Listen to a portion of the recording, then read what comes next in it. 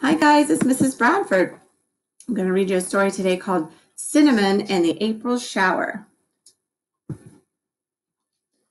My glasses on. Solomon Raven, the wisest bird in all of the forest, perched high up on a branch in his favorite hickory tree. A soft April breeze whispered through the woods. Spring was finally here. Bird songs filled the air as Solomon flew above the forest. He liked to watch over the new baby animals of the forest. Cinnamon Bear waddled from her den. A fuzzy cub trailed close behind her. "This is my new son, Cubby," she growled up at Solomon with pride. Pearl Squirrel scampered around her pretty leaf nest. Pearl had a new family too.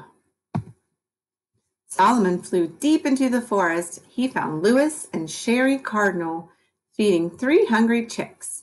"There's so much to do in the spring," chirped Cherry. "We are working from sunrise to sunset." Gosh, they have 3 babies. Solomon came to the stream where Silver was swimming. Many bright minnows wiggled in the chilly water. Polly the frog played along the creek bank. Solomon flew back to his hickory tree as the April breeze began to grow colder. The sky turned dark. A low rumble shook the ground. Solomon spread his wings and flew off to sound a warning.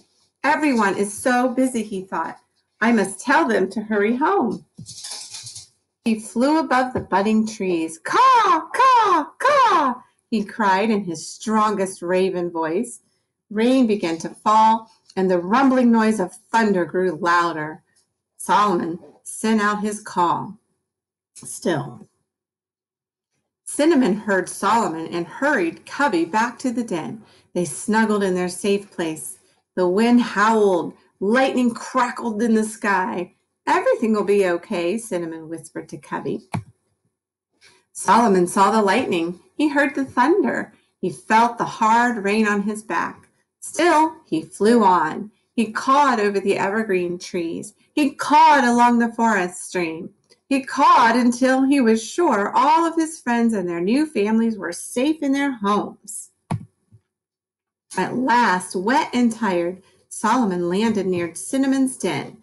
"I was worried," said Cinnamon. "You were gone a long time." "I had to warn all the animals," explained Solomon. "Yes," replied Cinnamon, "I heard you and hurried home with my cubby. I don't like spring storms."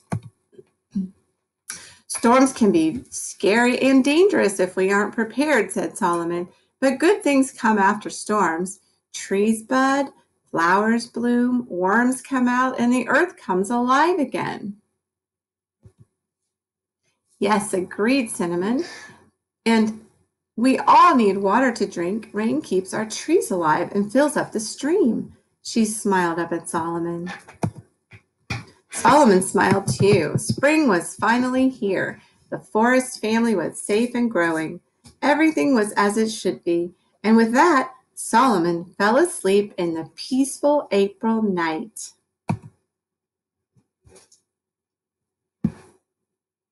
That's the end. So that book was all about how storms can be scary, but they're good for our land and for us, especially in the spring, to help things grow. So have a great day, everybody. See you next time.